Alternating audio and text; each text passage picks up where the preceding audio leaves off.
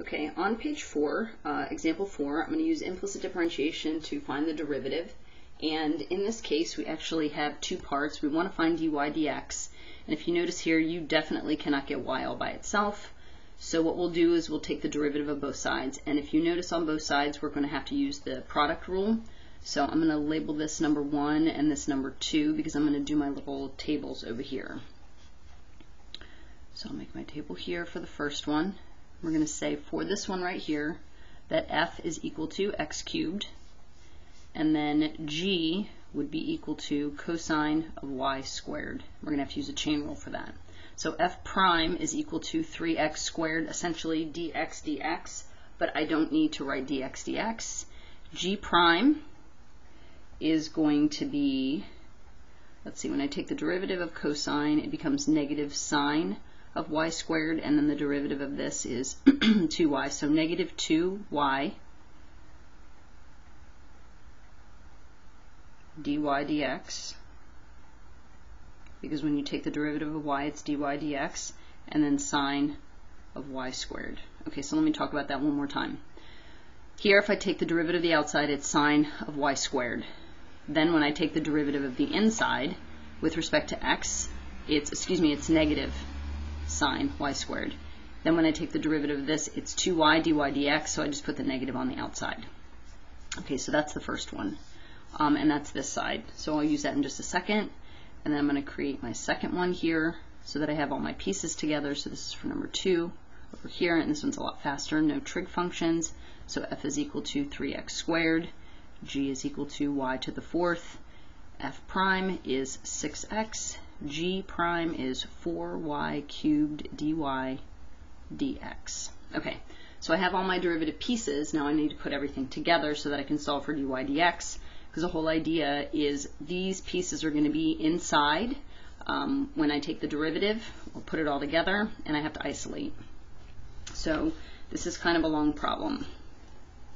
So over here, I'm going to start by taking the derivative of the left side. So it's f prime times g. So we've got 3x squared, move all the way over here, 3x squared times the cosine of y squared, okay, plus, let me be careful, plus fg prime. So this is actually going to be minus. So it's minus, it's x cubed times this whole hot mess right here. So I'm going to put these two variables together. So 2x cubed y dy dx.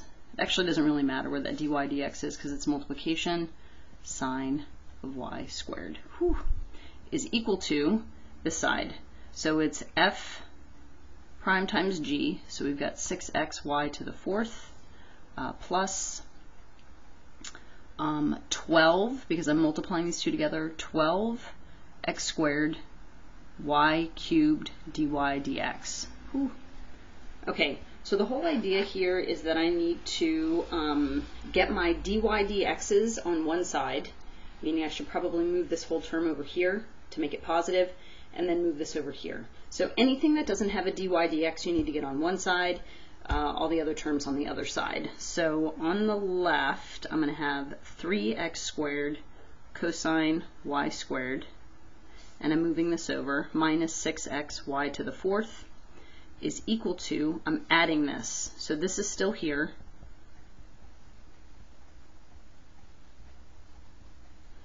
and then I've got plus 2x cubed y dy dx sine of y squared. Okay, so on this side you notice we have two terms with the dy dx here. So what I want to do is factor out that dy dx. So when I factor out the dy dx, this is just going to stay 3x squared cosine y squared minus 6xy to the 4th is equal to, factor out the dy dx, and you're left with 12x squared y cubed plus 2x cubed y sine of y squared. And now really I just want to move this over here so I can solve. Okay, so this is why it's important to be careful where your terms are and try to keep everything as organized and neat as possible. So we're solving for this dy dx. is equal to, this is in the numerator,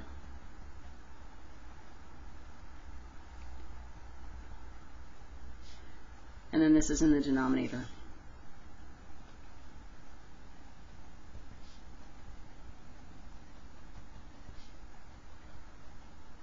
Okay, so again, as I said, our whole point is that we're going to be solving for the slope. So most likely at some point, this is just practice using implicit differentiation, but you would have an x value. You'd have to solve for your y value by plugging in and then finding the slope. These take a lot of practice, and you need to keep everything super neat.